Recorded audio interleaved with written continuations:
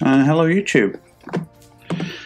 So, as I mentioned in my last video, when I was the short video showing the new Monarchy armor, the Future War Cult armor set, I did say that we'd have a look at the Titan's new Monarchy armor set, which I think is actually just as cool. Now, this is the original shader without. This is the original colour, no shaders applied. The red and white, the red and white's nice, but this red and white to me is a little bit faded, a little bit washed. But I've got to say, man, I wasn't that keen on the helmet to start with, but I've really come to like it.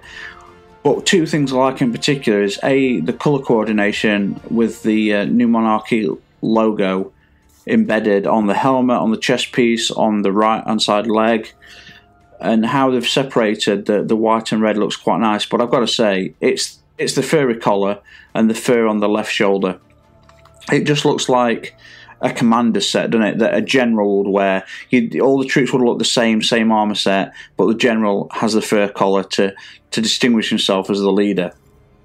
So I've got to say, this and the Future War Cult sets are really some of my favourites. So let's have a quick look at these in colour. So the two that I really like, again, the Cyros Minimalist. You've seen it from the Future War Cult set, but the white and red is changed locations here, but it's so vibrant. That is what I like about it. The vibrancy of those colours, they really pop out. But again, that Titan just looks badass. It just looks badass. That's all I can say, really. It looks badass. You do not want to run into this guy in a dark alleyway, do you? You know what I mean? So I've got to say, the Cyros Minimalist is one of my favourite shaders, I think, on most of the armour sets. If we have a look at the Blacksmith, again, this works really well. It's got a matte finish, and it's I don't really wear this full set because, admittedly, my helmet and my arms are only 304 a piece.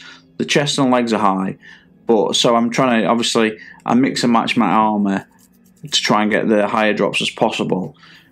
So I don't wear these, but as soon as I'm able, I will be wearing full sets. But I've got to say, the Blacksmith shader looks absolutely great. That grey matte finish with that yellow just works beautifully, doesn't it? And let's have a quick look at one of my other favourite Autumn Splendours. I'm not sure how this works on this character. Not bad, not great. I don't know. Everything seems to work apart from the helmet, don't you think? The dark blue shows the dust on the helmet from all the fighting he's been in, or that matte finish. But it actually looks like dust on the helmet. But I don't know about that logo on the helmet in orange. It just looks a little bit out of place there. We can have a quick look at the feud unfading. Not great, not great. This shader did work on some of my armor sets, but I can't remember which ones. So I'll have a quick look at Debt Unpaid. That's okay.